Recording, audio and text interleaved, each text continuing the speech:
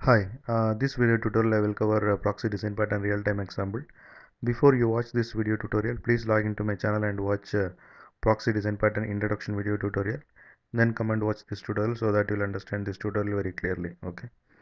And here you can see left side client and right side destination, and middle you can see the proxy server. So destination is nothing but the website which you want to access, and left side client is nothing but the user, and user IP address is 1.1.1.1, and the proxy server IP address is 2.2.2.2. okay. And suppose the client wants to access some page in the destination website, then client has to send request to the proxy server, and proxy server will make request to the destination.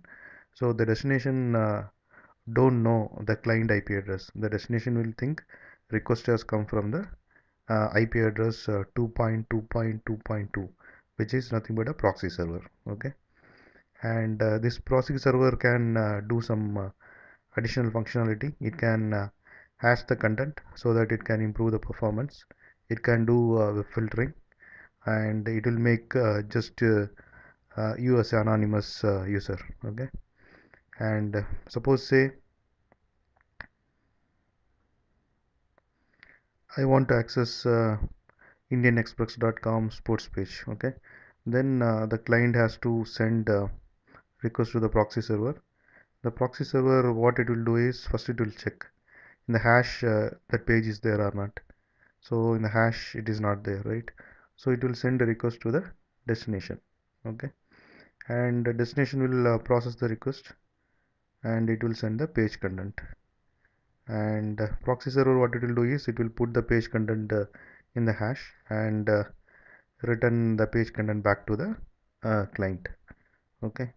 And after some point of time, if client access the same page, now it will the proxy server will check the hash, the page content is there or not. So now it is there, right? So it will get from the hash and return the page content to the caller. It won't make call to the real subject, which is nothing but a destination. So in that way, the proxy server can improve the performance. Okay. And also, if you are working in a software company, the software company won't allow you to go to the Facebook page and Twitter page, right? Because if you go there, you will unnecessarily spend time there, right? So most of the software companies will block Facebook and Twitter. So how they will do is, uh, the if employee access a Facebook page, and first it will go to the proxy server. The proxy server, they will put a restriction saying, if the URL is Facebook, don't allow the user to see that page, so they will block that page. Okay. So that kind of additional restriction we can do it in the proxy server. Okay. And so here the proxy server is nothing but a proxy. So this is the best example of proxy design pattern real-time example. Okay. And I have created separate videos for proxy design pattern class diagram, sequence diagram, and proxy design pattern implementation. Please log into my channel and watch those videos to understand more about this design pattern. Okay. Thanks for watching. Bye.